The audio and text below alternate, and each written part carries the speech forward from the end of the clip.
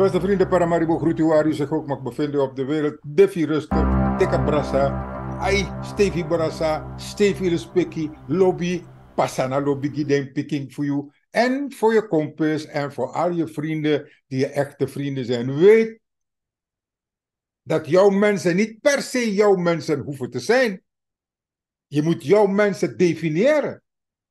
Dat wil zeggen, mensen die van je houden, dat zijn jouw mensen.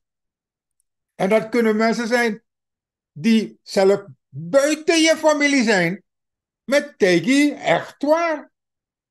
Het kunnen vrienden zijn die zo goed zijn dat jullie elkaar niet meer loslaten. Man en vrouw of man en man en man of vrouw en vrouw. Dus dat hele ding. Mensen, daar moet je zorgvuldig mee omgaan. Want alla pirtifi anolafu Teu mati e koryu anelafu. Zullen zij kri langa langa watrai. Daarom tegen blijf denken. Redeneer. Denk. Overdenk. En dan je handel. Het lijkt lang. Het is geen lange weg. Want het denken is heel snel. Er is niks sneller dan het denken. Ja. Ga zo in de computer voor jou. Ah, my go. Razendsnel, man. Even rustig. Kijk naar Suriname.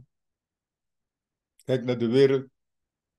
En zie in Suriname het slechtste deel en het slechtste gebeuren van de wereld dat zich hier in dit land weerspiegelt en manifesteert. Beste vrienden, ontevredenheid, armoede, boosheid, enorme agressie wordt binnengehaald. Al die dingen zitten rudimentair in de mens.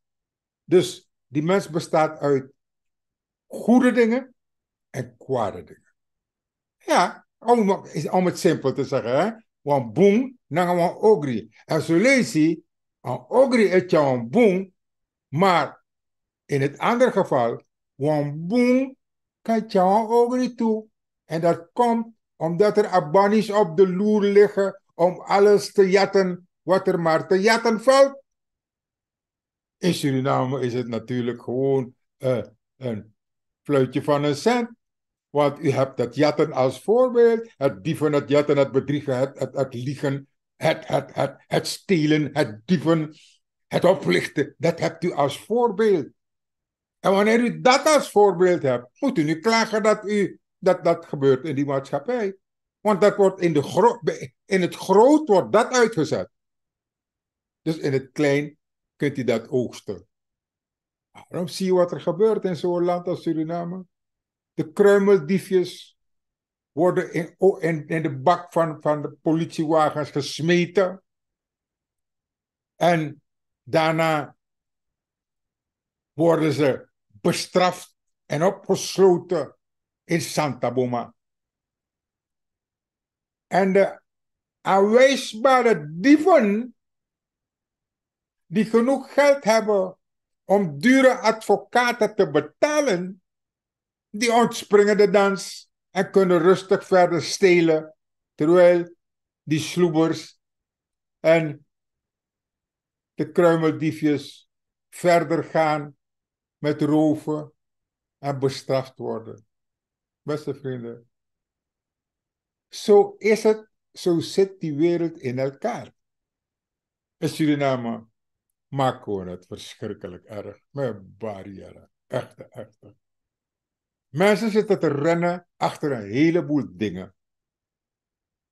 Problemen die er eigenlijk niet zijn, omdat veel van die problemen opgelost zouden kunnen worden wanneer we een echte echte, goede, ordentelijke grondwet hebben die aan allerlei zaken heeft gedacht, waardoor de mazen superklein worden, waar advocaten er doorheen kunnen met hun boevencliënten. Beste vrienden, iedereen heeft recht op een verdediging, maar hoe duurder je betaalt voor de beste verdediging, geweldige pleitbezorgers kosten veel geld. En als je die poen hebt om voor die pleitbezorger te betalen, dan word je of vrijgesproken, of je krijgt voorwaardelijk, of je zaak wordt geseponeerd. Beste vrienden, er is iets aan de hand met het recht in Suriname. Echt. Ik zag ergens een foto. Ja, ik heb er duizenden in het archief. Gelukkig is het archief niet hier, maar ergens in Nederland met nog een spiegelarchief erbij, waarbij ik elke foto die ik wil kan toveren hier naartoe. En zo. Beste vrienden, ik zag een foto en dat ding bleef me achtervolgen. Ik ben er nog steeds niet uit. Er zag iemand die met zijn linkerhand in zijn broek zit en met zijn ballen speelt en tegelijkertijd de president van Suriname een koffie geeft. Dus de mic koffie toch, bam. En die ene man was de president van Suriname en de andere man was ook president. Ik dacht, president van het Hof van Justitie. Beste vrienden, kijk goed naar die foto. Op dat moment had ik grote twijfels over het bestaan van de Trias politica in Suriname. Maar ja, wie ben ik? Weet toch.